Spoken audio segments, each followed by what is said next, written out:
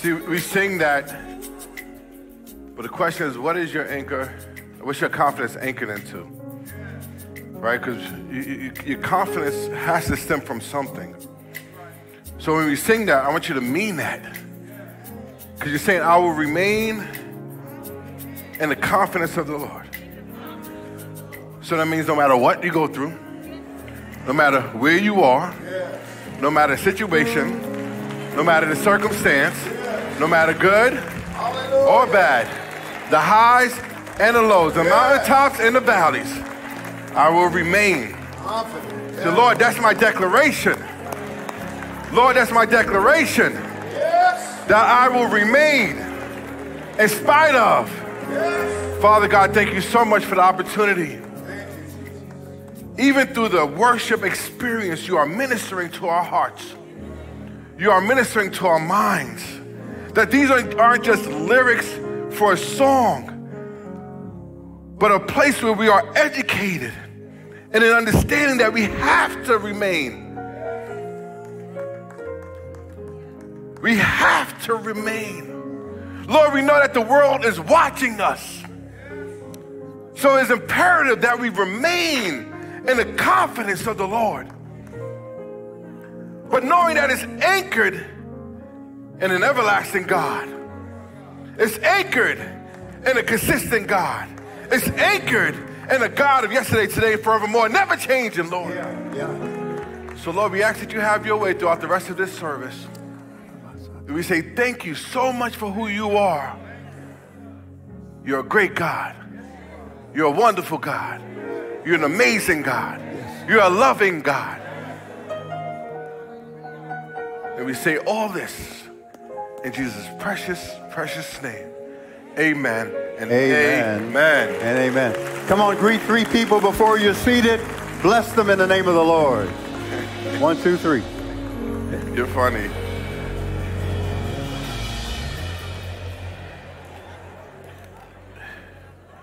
I greeted Pastor Jamaal. That qualifies for greeting three people. I just want to. Not nice. Praise the Lord. Oh my gosh. What is that you have in your hand? This is a reminder. All right, because I want to say thank you for celebrating my birthday last week. Thank you, congregation. Thank you for our spiritual family. Those of you that are here, those of you that are joining us from wherever you are across the country, around the world, across the street. Always got to throw that in. The staff was creative behind this. Yeah, that's it. The staff. And that song is so special to me because it's a constant reminder for me of what this is all about. And it comes from an old album, Walter Hawkins' album, that song. And it was just so good. So those of you that were here last week and got hold of that song, and they did a great job with the collage and then coming out with the voices.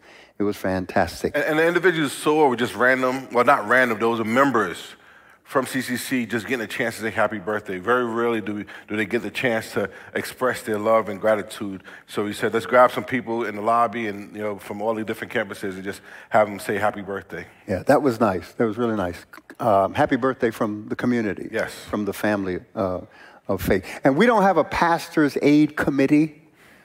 Some of you used to go to that church. Raise your hand if you used to go to that church. Okay, so you know about that. Yeah, and a pastor aid Sunday or something like that. No, we celebrate our leadership with specific opportunities throughout the year, and one of them is the birthday. So thank you, family, for loving this ministry and loving your leadership. And I want to give a shout out. 2 cards, because I sit down and I read all these cards. I'm sorry. We read all these cards. Y'all are laughing because you know I'm talking about Pastor Karen. Ooh, let me see that? Okay, good. And I love this one, so I want to give a shout out to Sister Sinclair. And it says, age ain't nothing but a number. Thank you, Sister Sinclair, for that birthday card. And I thought this one was really special. This was, I mean, they wrote a long letter inside, but this is from one of our CCCI, Samantha Campbell, because she sent me a card with a fist that popped out and said, boom. Not bam, boom. See how it's shaking? And I brought that for you. I want you to have that. So what did you do for your birthday? Huh? What did you do for your birthday? I know they want to know. I enjoyed my new motorcycle. So you're not supposed to. I got a Harley Iron 883 for my birthday, which is a nice cruiser, cafe cruiser, and add to my collection, and I'm enjoying it. Can we strike that from the record? Take that off the Oh, the insurance video. people might Yes. be watching. I'm sorry. Okay.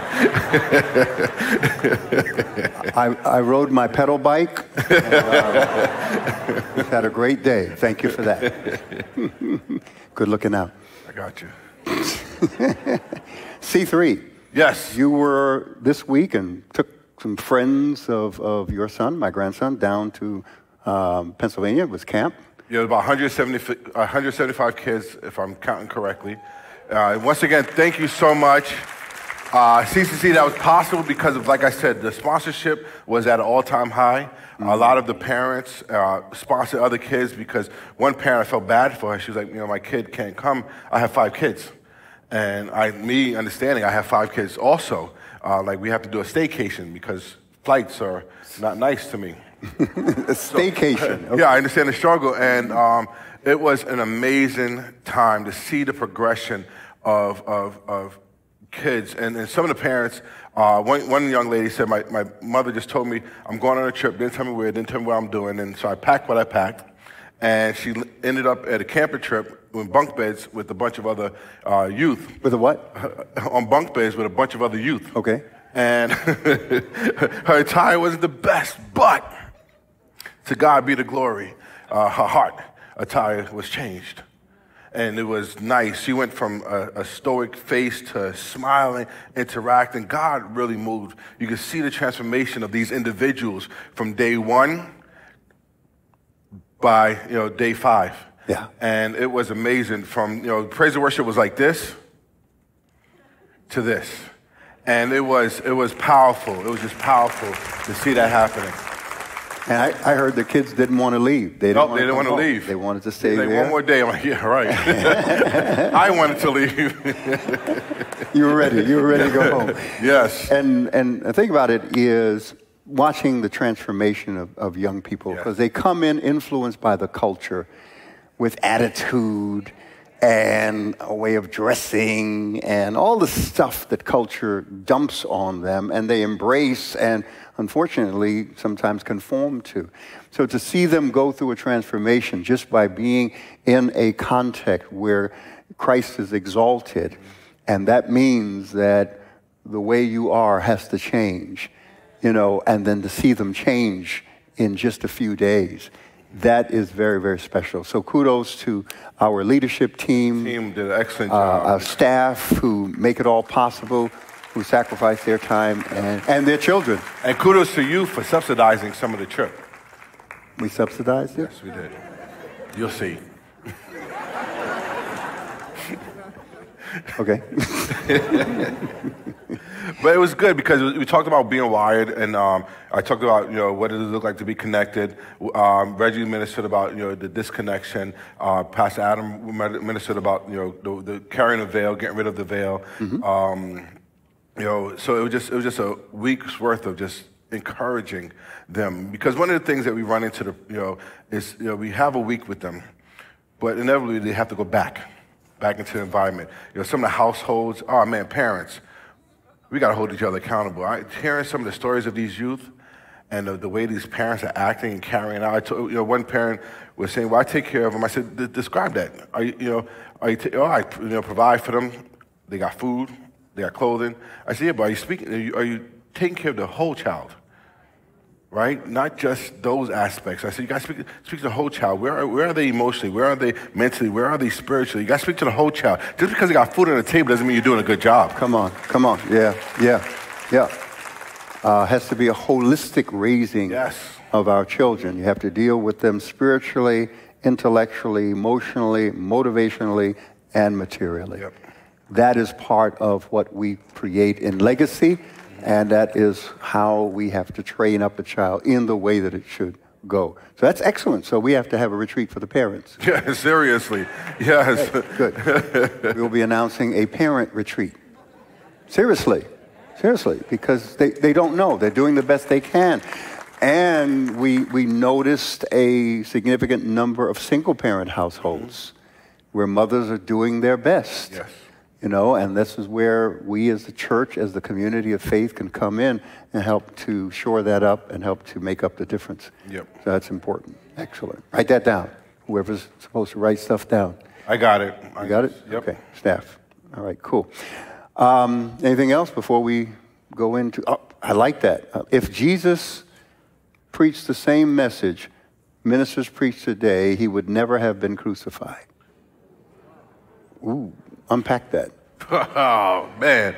Do we have time to unpack that? The mini version. The reality is we treat you like the politicians. You got 3 minutes. Let's go. The reality is that the church has tried so hard to create a gospel that is palatable and not convicting. And they have taken the job of the Holy Spirit and feel like they can impress these kids with outfits and good, cool songs. And, you know, and they have taken out the core message of the gospel and put it to the side, thinking that they can get these individuals, get them saved, but they forget to bring the core gospel back in. You know, a life of beyond circumspect, a life that really, no, this is a lifestyle that you have to change. Right? People looking at you. There is a line that has to be that has to be drawn in the sand. It says, no, there is a line, and they have, you know, taken a foot and they went like this with the line and tried to move it this way, and it's like, no, God drew the line. It says, no, Christians, this is how you got to live. This is how you got to act. This is the gospel of the message. So it's not about adding Jesus to your lifestyle. It's allowing Jesus to revolutionize that lifestyle. Yes. Mm-hmm. And that's the change. When he said, I am the way, the truth, and the life, because the culture is trying to impose its way, its truth, its life on our society and our young people especially. Yeah. And, you know, Romans 12, be not conformed to this world, but be transformed by the renewing of your mind. And that's important because this generation is trying to figure out how and if they can fit God into their lifestyle and into their schedule. Yeah, when you have a generation of ministers that look like celebrities. Look and act like. Yep, look and act like celebrities. Donnie McClurkin said it the best to me. He says, whenever your transparency as a minister competes with the gospel, you're in violation. So opening yourself up. I got it. Not everybody's mature enough to handle that. Right. Yeah, it's true. There should be this rapport. And also, as I get a chance to hear some of the ministers that are out there, especially, you know, your generation of ministers, they don't want to be judged at the higher level that they should be judged at. So they'll point out, well, you guys get away with so many things and you don't want to be judged, but you'll turn around and judge me in my capacity, and they feel that that's not fair. But guess what? Scripture is clear that when you take on leadership in the kingdom of God, you are held to a higher level of accountability and a higher level of responsibility. So, yeah, you're going to lead people who are doing things you can't do. Yeah. And people that, you know, will excuse themselves and yet hold you accountable, and they should. Because if you don't want to be held at a higher accountability level as a leader, then you shouldn't be a leader. You know, book of James said so beautifully, he said, not many of you should want to be teachers because teachers are held to a higher standard. And we should be held to a higher moral standard, spiritual standard across the board. And yet some of these leaders don't want to be held with them. I get to minister to a lot of high-profile people, whether they're in entertainment, in government, in education, in finance, in sports, and I get invited to a lot of their events, and I kindly refuse.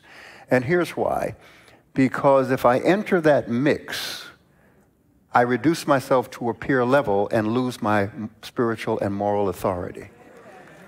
And I've seen pastors do that. I've seen ministers do that and then wonder. You can't go bar hopping with someone that you're trying to help, change their life and turn their life around. There has to be a distinction. There has to be a separation. So if you want to be one of the boys, especially if you're in, and that's why everybody can't handle leading leaders and leading celebrities and leading entertainers, because it's easy for that whole ethos to creep up on you. Next thing you know, you want to be a celebrity. Yep. No. People should be celebrated, but the kingdom, it's a different level of responsibility and a level of sacrifice. Yep. So there has to be something different between those who take the mantle of leadership. And unfortunately, too many leaders are staining the cloth. Yep. Yes, sir. Yep. And Jesus, he didn't go with the flow. He said he had certain convictions. Yeah, he was flipping tables. Standards, certain values. I like that. So another thing that we have to do, last week, Dr. David Island, how many were blessed by his ministry? Mm-hmm. He brought an incredible word. But pastorally, I must address the prophetic that was engaged in. And in the first service, it was just amazing, the prophetic gift that was in him, because he was spot on in the things that he had to say to our leaders. I know them personally. I know where they are. I know what their experiences are. And he was just spot on. Then in the second service, where you may not have seen it, he made an altar call for one thing, and a lot of people came up. And I get it. You know, when the gifts of the Holy Spirit begin to manifest in a service, and this is what you really can't experience at home, but as the gifts of the Holy Spirit begin to manifest in the context of the service, the dynamic of the service changes. Mm-hmm. And while I'm watching, I'm balancing the prophetic and the pastoral, all right? Because those two things have to be in balance. Anything taken to the extreme becomes error. So what can also happen is if people don't understand those manifestations, they can become confused about what's going on in front of them, even whether it's those who are watching or those who are actually up here participating. So I'm going to talk a little bit about that to help you understand it as a congregation, how we respond to that and what the scripture has to say to that. So I want to reflect on that, because some of the prophetic word that he gave was spot on. And then some of it left some people in confusion because it wasn't them. They couldn't bear witness fully to what was being said. And in some instances, he was picking up someone that they were burdened for and not them. So there is a dynamic that takes place when the Holy Spirit is sensitizing an individual who has a gift.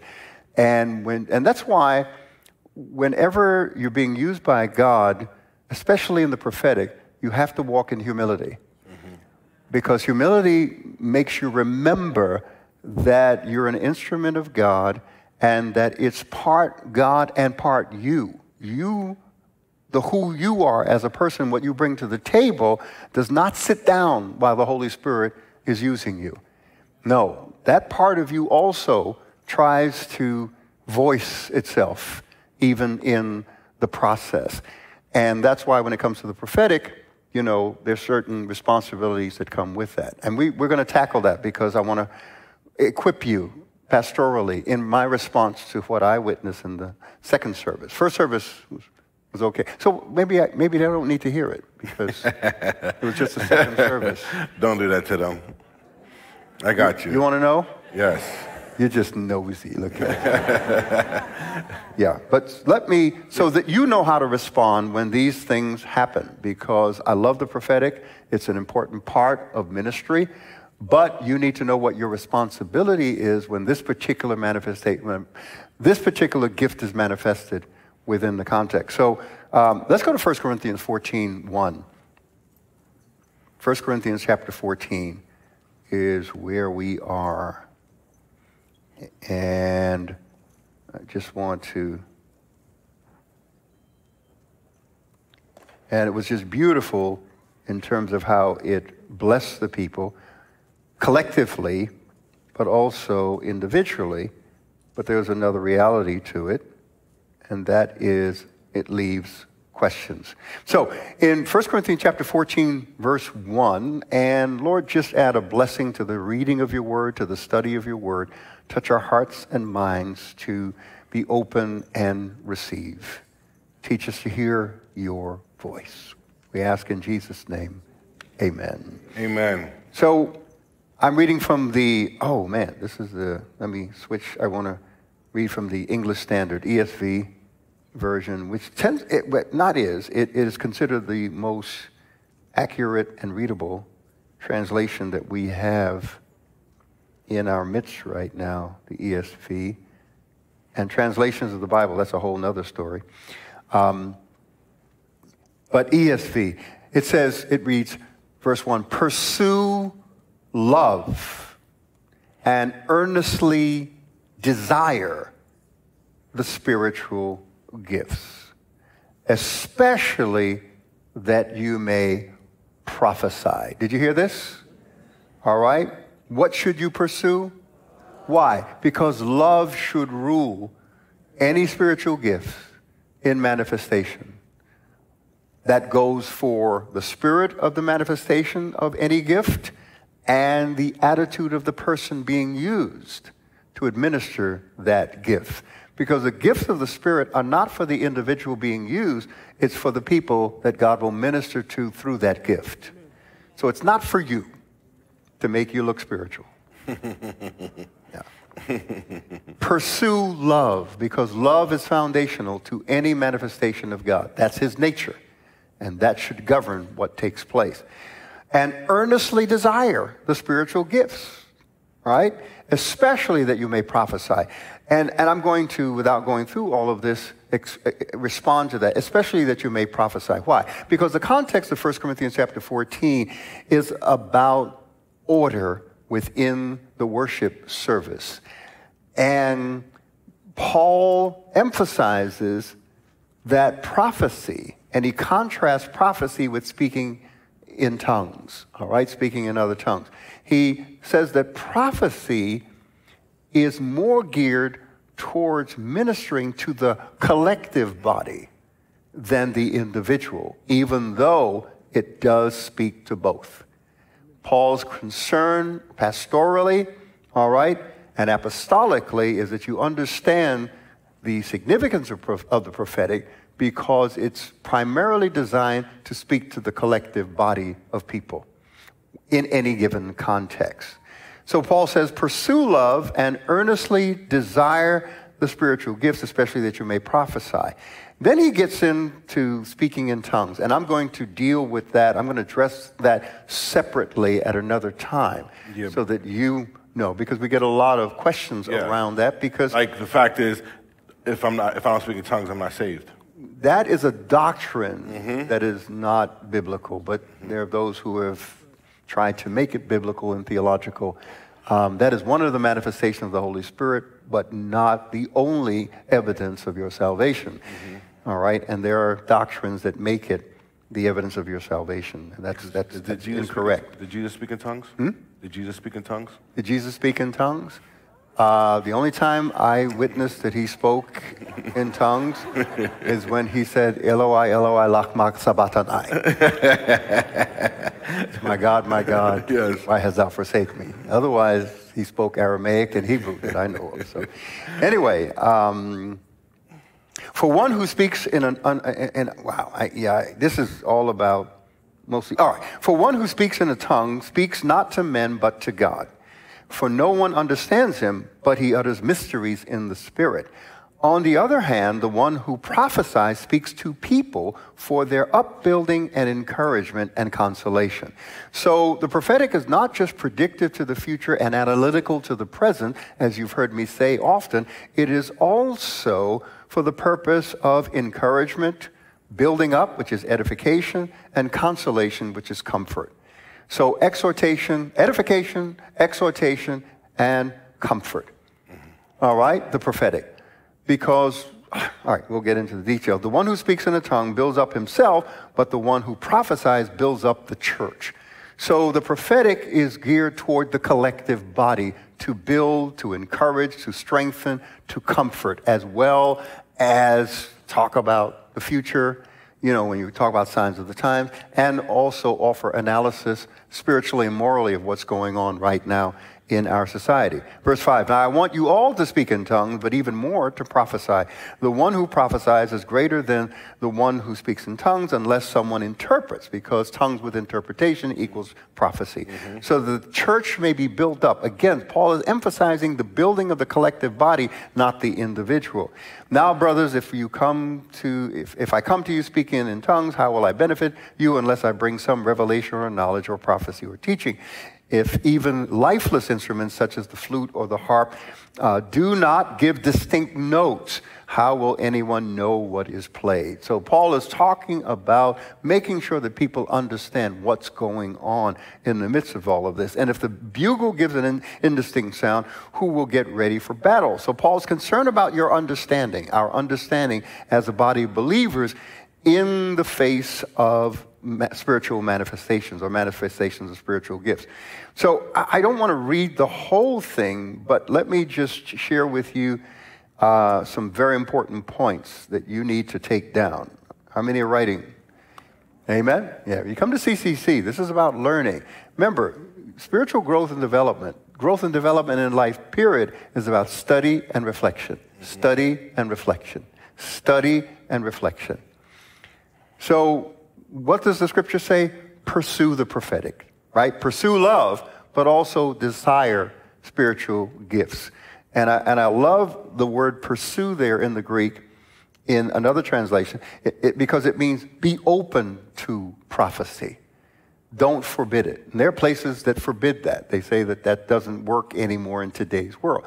We are Pentecostal, charismatic, evangelical by our cultural context and the character of this ministry. We embrace these things. We believe that they're present and active today. So pursue love, but desire spiritual gifts, among them which is the prophetic. Be open to prophecy. All right? Don't dismiss it and say, no, God's not doing that anymore. You tell God what he's not doing anymore, he'll do it just to show you up. All right?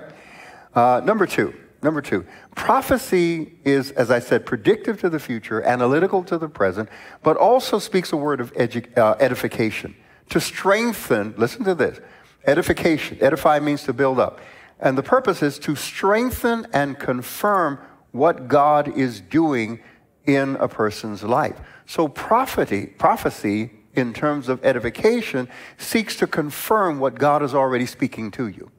If you get a prophetic word that is foreign to everything that you have been intimately interacting with God about, you have a responsibility to check that carefully. Because the first thing that the prophetic does in its edification is to confirm or bear witness to something God is already speaking to you into your heart. Got it? It comes to bring understanding. Exhortation. And the prophetic it manifests for exhortation, and exhortation simply means to summon someone to service of the divine will. So when God spoke to some, through Dr. Ireland, to some of our elders, he was calling them up to another level of service, another season of service in their life. It was just so beautiful how that was done. And lastly, to comfort. To comfort means to ease grief and stress. So the prophetic can speak to things in your life, and that word from God lessens or removes the grief that you're going through or the stress that you're going through because of something you may not understand or desire to know, and then God speaks it to you. And the prophetic happens not just in the church service. The manifestation of the gifts of God can happen at any time, right? So this morning, I'm driving in, and the Lord gives me a word for a young pastor that I'm mentoring. So, using Siri,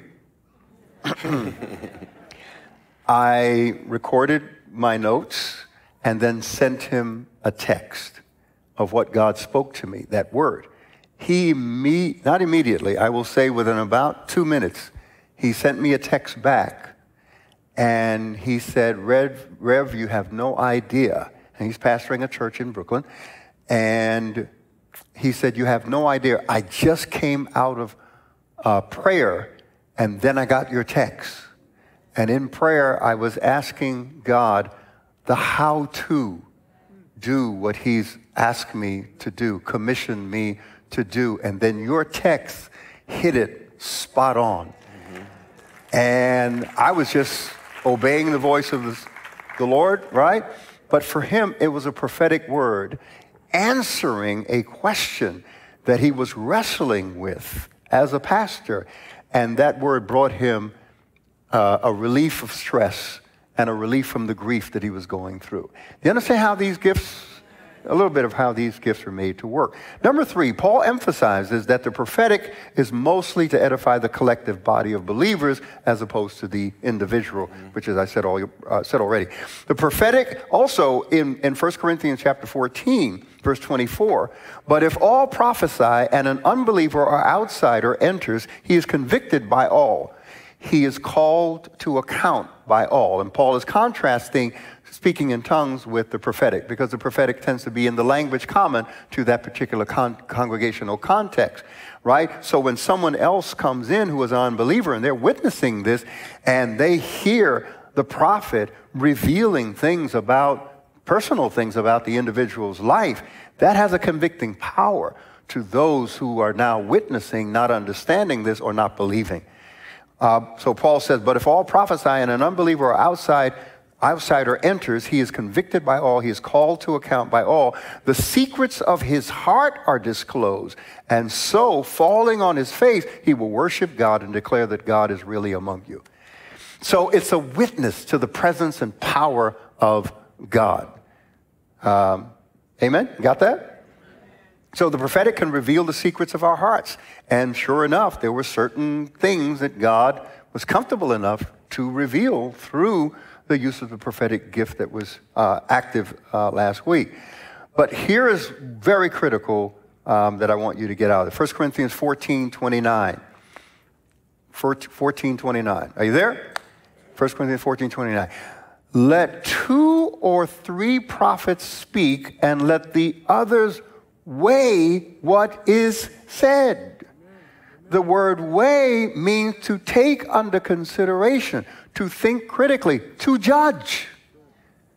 We have a responsibility to judge whatever prophetic word is given to us. That's why after Dr. Ireland did what he did, I stood up and I said, I want to say that I know these individuals. I know each of their lives. And what you said to them, Dr. Ireland, was spot on. I waited, I judged it, I could bear witness to it, and affirm it in the lives of our leaders who he had up front. Let 2 or 3 prophets speak, and let the others do what? Come on. Weigh. Let the others do what? Weigh. Which means to judge. When you weigh something, you're thinking critically about what you've heard or what you experienced. You have a responsibility to do that. There is something in the Bible called false prophets who prophesy imagination of their own heart, saying God said. And because that is possible, right, God says we have a responsibility to judge whatever we hear prophetically, especially if it's inconsistent with what God has been saying to you, personally and individually. Do you all get that? Turn to your neighbor and say, he's talking to you. Listen to him. So the prophetic can reveal the secrets of our hearts, but prophecy must be judged. What Paul emphasizes is order and not confusion. Additionally to the responsibility to weigh and judge whatever prophetic utterance you hear, all right? You must also keep this in mind. 1 Corinthians chapter 13. 1 Corinthians chapter 13, verse 8. You ready? Love never ends. As for prophecies, they will what? Pass away. And the Old Testament says, how do you know if a prophet is a prophet? If what they said comes true. Mm-hmm. Isn't that simple? And if what they say doesn't come true, then you have the responsibility to say, well, you weren't prophetic on that one. That wasn't God. That wasn't God. There's a wonderful book called The Elijah Principle, and the whole book basically says that God allows the prophet to be correct twice and wrong once, just to remind him that it's God and not him. I think that's a good rule. Love never ends. As for prophecies, they will pass away. As for tongues, they will cease. As for knowledge, it will pass away. Verse 9, for we know in part, and we what? Prophesy in part. But when the perfect comes, which means it's not here yet, the partial will pass away. What the scripture is saying? Our knowledge is fragmentary and incomplete. So no matter what spiritual gifts are in manifestation, we are still limited. God is the only one that's omniscient, all-knowing.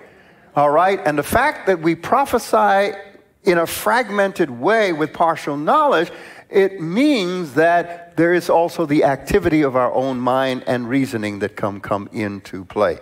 So I take prophecy very seriously. You should too. But let this be a guide, a framework for you whenever you're experiencing the prophetic. I don't care where it is.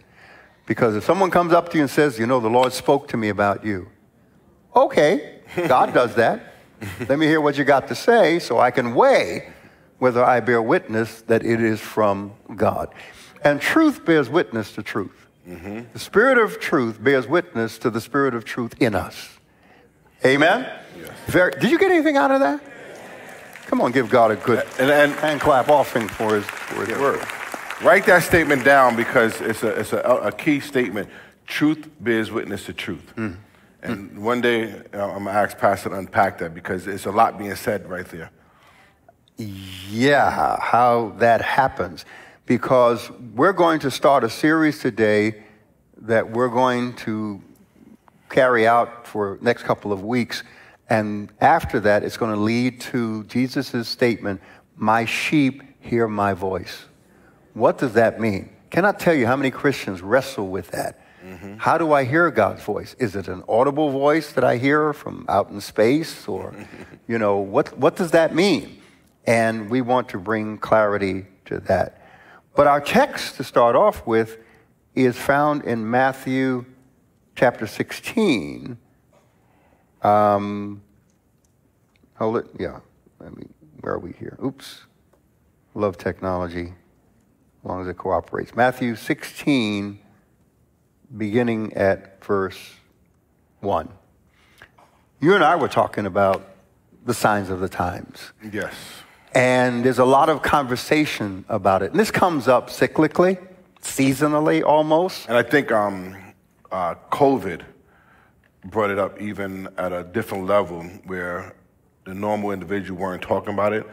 But now all the stuff that happened during the year, not just COVID, but the election, the racial issues, eruptions. Even looking at the crop issue that was happening with the lotuses and things like that, which was a phenomenon. And so people started asking, are we in the end times?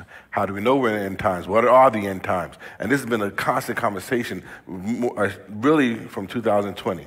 Okay, so Acts chapter 2, verse 17. All right, write that down. Because very important. You got the dispensationalist really running home with this stuff. The dispensationalist? Yes. Yeah, I know, trying to force, and I believe in dispensationalism in that God administrates his will and purposes dispensationally, which simply means periods of time in which he's dealing with human society and in human history in specific ways. Whether it's, beginning with conscience, whether it's under human government, under the law of Moses, under grace, the church age, they're all periods that God is dealing with human history and, humans. So, yeah, this is a conversation that comes up as a result of all that we've gone through. And also the changes that are taking place. You had asked me about a statement that I made. I'm trying to remember. Yeah, it was, you said that the cyclical forces are going to converge like we haven't seen them before in the next 10 years, right? So you were saying that these next 10 years, there's going to be some cyclical things that's going to be happening. Okay, yeah. There's going to be, what I said was, over the next 10 years, we're going to see a convergence of cyclical forces that we haven't seen in our nation in about 100 years. So that's true. And there's certain things that are happening. The housing market change, the volatility of the stock market, the increasing interest rates, inflation, which is, rising prices of goods and services. What does that all mean? Is it prophetic? Is it significant? And Jesus said, look, these things have been going on for a long time. What's different about it? Jesus said, when it begins to happen with greater frequency and intensity, that's a sign. Are you hearing me?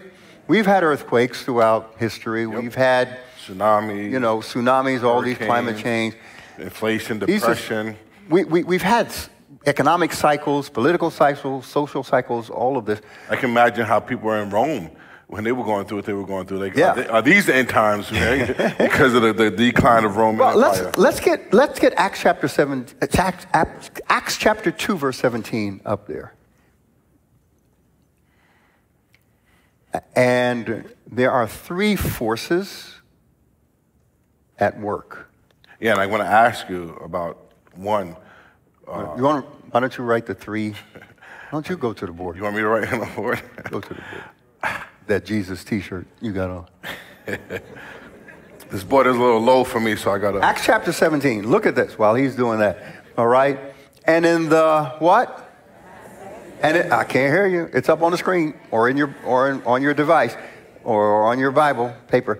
And in the what? So Acts chapter 2 is the outpouring of the Holy Spirit, right? They're in the upper room. They're waiting for the promise of the Father that Jesus talked about. He said, tarry in Jerusalem, King James language. Stay in Jerusalem until you're endued with power. Then you'll be witnesses for me. And you're going to go local and then out into the rest of the world, right? Jerusalem, Judea, othermost parts of the earth. King James language again. But notice what he says. And in the last, so the question was to the audience, all right, or should I say from the audience, what is going on here? The Holy Spirit rushes in like a mighty wind, tongues of fire rest upon it. It's a visible and physical experience at the same time, an invisible experience at the same time. And the question is, what's going on here? What is this? And then Peter stands up, and beginning of verse 17, he responds with a very powerful sermon. And how does he open it up? And in the last days, God declares that I will what? Pour out my spirit, the Holy Spirit, on all flesh, all of humanity, which means the Spirit is going to be active in human society in different ways. Different for the believer, who is in relationship with Jesus, and different for the unbeliever who is not in relationship with God through Christ. But all of humanity is going to experience the presence and power and ministry and work of the Holy Spirit. Too often we say he's only working in the church. No, God forbid. Thank God he's not. God has a plan that he's moving along, and the Holy Spirit. He will convict the world of sin. Not the church, but the world. So he's going to be active in the church, but he's also going to be amongst believers. He's also going to be active in the world amongst unbelievers. All right? So the Holy Spirit is not limited to just our context and our environment. No. So where'd the verse go? Okay. It expired? Okay. And in the last days, it shall be, God declares, that I will pour out my spirit upon all flesh, and then your sons and daughters shall prophesy, and then you know the rest of it. But what I want you to pay attention to, go back, I want you to pay attention to in the last days. So what the apostle Peter was saying, he was announcing, this is the beginning of the last days. The coming of the Holy Spirit, the birth of the church, the ministry of the Holy Spirit in this particular dispensation or this period, right, was announced by the prophet Joel in Joel chapter 2, that this is what's going to happen when the last days are initiated by God. That's very, very important, because people use language like, is this the last days? We've been in the last days for 2,000 years. We've been in the last days since the day of Pentecost, 2,000 years ago. Do you all hear that? When did the last days start? The day of Pentecost. On the day of Pentecost. That's been 2,000 years we've been in the last days. And I won't get into the whole idea of days, 1,000 years. No. But no. So when people start saying, is this the last days? It's been the last days. And then we get into language like, well, it must be the last of the last days. There was no prophetic utterance about the last of the last. Or they will say, well, we must be in the end of the last days, which has a degree of legitimacy because we are seeing things take place that Jesus spoke about with greater frequency and greater intensity. Got it? So that's a hint that this particular period in human history is coming to a close. All right? Now, back in 1975, when I got saved, they said Jesus was coming soon. And I had to realize soon is not as soon as I thought it was. And then you have Y2K. Because there's God's soon and there's our soon. For me, soon was in 2 weeks. Yep. And then they got the Mayan calendar. You didn't show up. Yeah, all of these factors come into play. All right, so you know, this is important. Oh, what did you write? Okay, random. Okay, yeah. Because you say if it's cyclical, how is it random? You know, it's because of how we think. So when we think of time, right, and history, we think of it in linear terms mostly. So it's like, here's the beginning, right? And then time begins, and we believe that there's going to be an end. So we think of it in a linear fashion. I spoke about this on Easter Sunday in my Easter message about the gift of change. So we think of it in a linear fashion. But after the flood, that cataclysmic event, Genesis 8:22, what does God say to Noah and his family? He says, as long as the earth remains, there's going to be seed time and harvest time. Yep.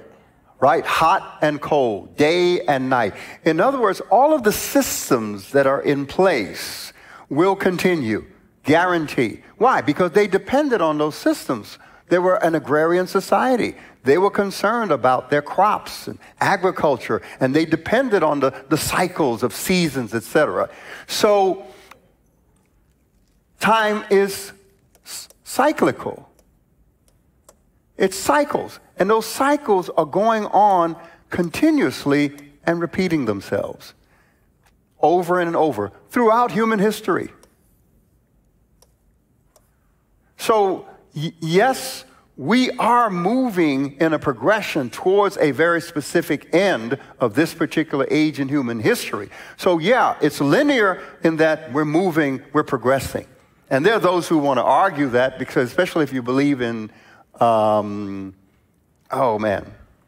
You got to give me some more hints. I want to help you. I know you want to help me. Especially if you believe in reincarnation. Oh, yes. Because reincarnation enters the cycle. I wasn't thinking about that at all. Right? So we don't go there, by the way. Yeah, because I have to ask. So it's cyclical. But within history and within those cycles, there are random events that occur. There are random events that occur that are not part of the cycle, but an eruption within the cycle, an eruption within the linear progression of time. So what PJ wrote on here, random simply means, signs of the times, is when we see random events taking place that are an expression of what's happening within the culture. All right? So you take a mass shooting. The mass shooting that took place in Buffalo, most recent, and in Texas. Uvalde, right? In Texas. These were young men, right? Not necessarily with any particular background, but motivated by certain things happening within the culture. It was random. It was not part of some cycle of violence. No, yeah, it's within the cycle of violence, but it's random in that it occurred in a way that we don't comprehend and can't necessarily plan for when these things happen. Amen? So there are things that happen randomly, which means that they're beyond our comprehension and beyond our control. How many agree that there are things that happen randomly that are beyond our control and often beyond our comprehension? And we try to figure out, why did that happen like that? Eruption, and these are eruptions that can take place motivated by fear of the things that are coming. And this is what makes it a sign, because one young man was motivated by his fear of what he sees changing in American society, especially around issues of race. So when certain people see the society's changing and they're no longer dominant or in a position of power or influence, fear comes in. And Jesus spoke to this, and we're going to unpack this in Signs of the Times. You want to do that? Amen? All right. So when we think of cycles of influence or cyclical forces, if I can use that language, right? They are random because they occur randomly, and they're beyond our control and beyond our comprehension often. We try to make sense of these things that happen random. And they're cyclical when we can determine that they will come around again and again and again. So random forces are occurrences of events beyond our control and our comprehension, such as a mass shooting, that are eruptions, right? And notice when they dug a little deeper, one of the guys concerned because people of color are taking over the nation. And there are people who are legitimately concerned. Let's go to Luke chapter 21, verse 26. Luke 21, 26. Because in Luke 21, Jesus is talking about the future and what the signs of the times will be and what the climate of human society will be like. And notice what he says. Let's go to verse 25. Are you there? Oh, man, we're out of time. It's 9:54. Can we finish this? You handle all the scheduling, so I have to get permission. Yes. All right, Luke 21, 25. Jesus says, and there will be signs. What? Signs. Signs. Where? In sun, moon, and stars. And we're going to talk about that and what that really means. Doesn't mean the sun and the moon are going to fall out. Let me tell you something. Look, if the moon fell to the earth, it's over. The sun won't even get a chance to get here. So it must be symbolic language. And we have to understand what it symbolizes, right? But notice, on the earth, distress of nations. in perplexity. Why? Because of the roaring of the sea and the waves. Now, that's not talking about the ocean. That's also symbolic language. So don't think that because there's a tsunami that, that's it. That's the roaring of the seas and the waves. No, no. That language speaks of tumult and upheaval within within human society. All right? So that's what it's talking about. But look at verse 26. People fainting with what? Fear and with foreboding. And foreboding simply means an expectation that bad things are going to happen. It could be both, good or bad, but primarily bad things are going to happen. All right? So people fainting with fear and with foreboding of what is coming on the world. So that's a very broad expression of the fact that people are going to be looking at what's going on around them. And they're going to be reacting in different ways. And many are going to be fearful, thinking that things are being so changed, right, that there is no longer any room for them or life as they have known it and experienced it for so long. Mm-hmm. And they're going to react. Some of those reactions will be random. Some of them will be part of the political and social and spiritual and moral cycles and forces that are at work, all right? And some of those reactions are linear. And when we talk about linear, we're talking about providential movement of history. Because linear refers to God moving history along towards a very specific goal and objective. So, should we unpack this? They're saying yes. Should we unpack this? Should we unpack this? Because I was going to just go into talk about the signs of the times in Matthew 16. So we'll unpack that. We'll get into greater detail because it'll equip you for conversation and understanding. And let me see this. God has not given us the spirit of fear. Mm-hmm. That's not us. All right? But the spirit of what? Power, love, and of a sound mind. So we don't freak out. You heard that? Pastor Jamaal emphasized the song. We are confident in him. Right? That's where our confidence lies.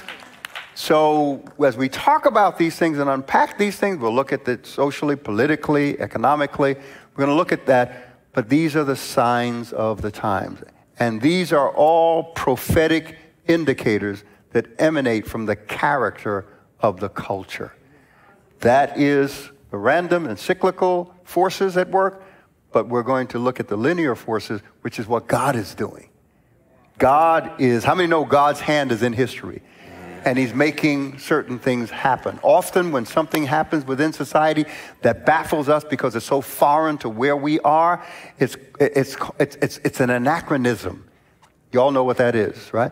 So these come up every now and then. Something that's just out of time. It doesn't fit. It doesn't belong here. It could be the assassination of a president like Kennedy, the attempted assassination of a president like Ronald Reagan within a specific period of time since Kennedy, which makes it a cyclical occurrence. War, all of those things. We're going to unpack it, take a look at that. And most importantly, it's not all that information, but understanding where you fit in the grander scheme of things. That's important because when Jesus says, as it was in the days of Noah and Lot, what did he mean by that? What was Noah's experience? What was Lot's experience? Because what Jesus was pointing to was not only the condition of the culture, but the condition of his people in the culture. Yep. And we've got to look at that. Amen? Amen. So, I'm going to stop here. I'm glad you started this. But we'll continue. Did you get anything? I know there's a lot today. But did you get anything out of this? Praise the Lord. And now our own minister, Misha Field, is going to come and share with you here, but especially those of you who are watching by way of internet. Let us give God praise.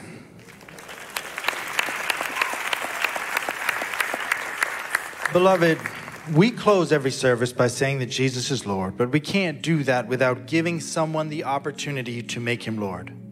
Praise God that he makes all things new. Praise God that he can turn water into wine and apparently a Harley into a bicycle for insurance purposes.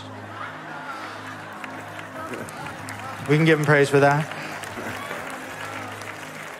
Praise God when a community with one voice can come together to worship him, and when a community with one voice can come together and celebrate and affirm those who lead them. Praise God for a chosen vessel willing to preach unpopular truths even if rejection and persecution result. Praise God for the accountability that forces us to mature and that his word will not return to him void. Pastor talked about the power of the prophetic to exhort, to comfort, and to convict. Truth bears witness to truth. We bear witness to his word. God bore witness to Christ, and the world will bear witness to change. And that is good news. Amen. The good news is that a holy God so loved a rebellious world that he sent his only begotten Son to live a sinless life, die in our place, and rise from the grave, conquering death. And in doing so, he paid the price for our sin and gives us a right to everlasting life.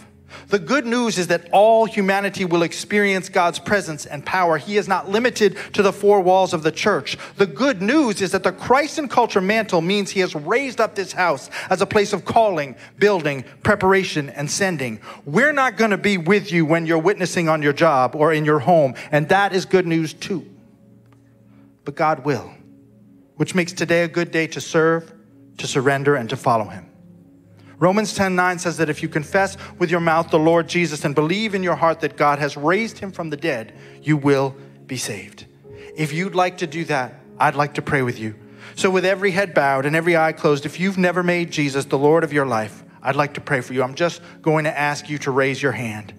If you need truth, I want to pray with you. Thank you, brother. I see that hand. All you need to do is raise your hand.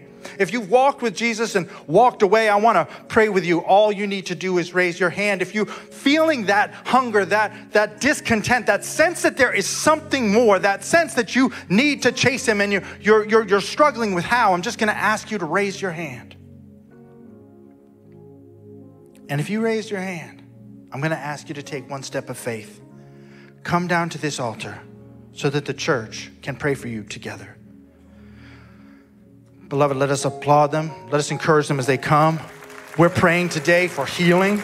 We're praying today for freedom. We're praying today for hope. We're praying today for transformation. We're praying today for new seasons. We're praying today that God will do something in the life of his people that we've never seen him do before. Beloved, it's a new season. It's a brand new day, and they are coming now. Beloved, let us continue in this moment to encourage them. Let us continue in this moment to celebrate what God is doing, what God is doing in the life of individuals, what God is doing in the life of the church, what God is doing in the life of the church sent out into the culture. Beloved, change starts with a move here, but it doesn't end there. Thank God that we can't limit what God is doing. Let us give God praise because we don't know where these people are headed, but we know that we can come into agreement right now with what God is doing in their life, what he has done, what he is doing, and what he will do. And agreement is the place of power. So let us agree in this place.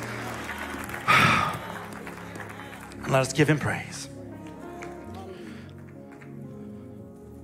Now, we're going to lead two prayers. First is a prayer of salvation, and the second is a prayer of rededication. And I'm just going to ask you to repeat after me. If you're coming for the first time, repeat after me. Father, and beloved, let us all support them. Father, I repent of my sin. I believe that Christ died on the cross and rose again to pay the price for my sin. I confess him as Lord and Savior. And your word says, I'm born again. I am your child. You are my God. I will never be perfect, but I am forever changed. I pray in Jesus' name. Amen. Amen. Beloved, let us praise God for that.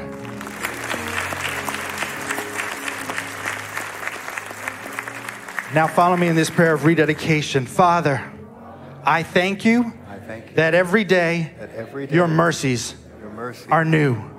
I thank you for new season. I thank you for new days.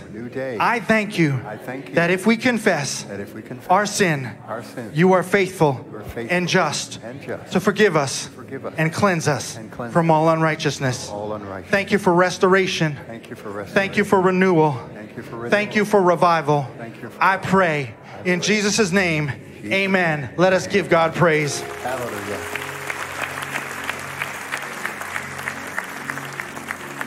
Family, if you prayed that prayer, we believe you are born again. If you prayed rededication, we believe God is starting a new season in you. But change is not an event, it's a process. Now the journey in Christ begins, it deepens, it resumes. Now we become representatives of God's rule in the world, and we get to discover what our gifts, talents, and abilities are for and what we were created to do. I need you, beloved, to do 4 things. And anybody watching online to do 4 things as well. Begin, resume, continue to study the Word.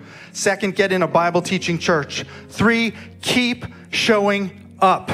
And 4, tell someone about the decision that you made for Christ. Yeah, and now, for those of you here, I just want you to turn around because we just want to take this moment and celebrate you. Welcome. There are some people who have been praying for you. They've been waiting for you. And they can't wait to see what God will do in your life. Amen, amen, amen. May God continue to bless you, beloved. Your life will never be the same. Hallelujah. And now you may be seated. Amen. Come close. Wow, welcome for those who dedicated. If you're viewing online, there was a number on the bottom of the screen. Please call. We have individuals that want to share with you what you just participated in. And I always say it's not easy, but it's possible. It's a journey. But I love the journey because it's the journey where we find ourselves being forged to become the individual to appreciate the destination. So, is there anything else? I'm trying to get the email address. I know. He's connected to comments and other things that are coming at him while he's there. So he's listening to me and sorting through text messages that he's getting with questions about what's going on and comments. So we're working on an email for if anybody had questions, especially about the prophetic questions about how that operates and functions. We want to be able to get them to submit it. I know one of the email addresses, I'm not sure if this is the exact email address, but it's media@CCCINFO.org. that's one. But I think the generic email, CCCINFO.org. So if you were here last week and you have any questions about what took place prophetically, especially in the next service, you can email us your questions or comments at CCCINFO.org. All right, and go to our website and it'll give you some instruction and we'll be prepared to answer any questions that you may have. Amen? Good? Amen. All right, sounds good. Were you blessed today? You can stand up again so we can close. Jesus created the church, community, family, so that we can grow together and we can learn together and we can also care for each other. That's important. This is the context. You don't grow in isolation, you grow in community. That's what the church is all about. So continue to pray for our church, our ministry around the world. Continue to pray for us as leaders. This is the first time we ministered together in about 5 weeks, right? Mm-hmm. Yeah. It's wonderful. I love ministering with this guy right here. Praise the Lord. The team is good. So the email is questions, with an S, questions @CCCINFO.org. Ooh, cool. I like that even better. Questions, plural. Yes, questions @CCCINFO.org. Did they just make that up? They just made it up. Ooh. Yep, the team is great. That's our staff. Yes. That is our staff. Responding to the need. Amen. So as we leave this place, but never God's presence, Jesus is Lord, period. We believe it, we proclaim it, and we're seeing it come to pass. God bless you. Have a wonderful week in the Lord. Family, thank you so much for watching CCC's YouTube channel. If you feel what you just experienced impacted your life in any way, we encourage you to like, subscribe, and share this video with others so we can fulfill our mission in spreading the gospel of Jesus Christ to the world. We welcome you to check out some of our other videos. Also, make sure to click the notification bell so you are the first to know when we post a new one. Our praise and worship team brings us a powerful and dynamic live worship experience every Sunday. And trust me and Cameron when I say you do not want to miss it. Streaming times are in the description box below. And if you are looking for any other information about what's happening here at CCC, visit www.cccinfo.org. We hope to see you next Sunday, but for now, continue to have a blessed week in the Lord.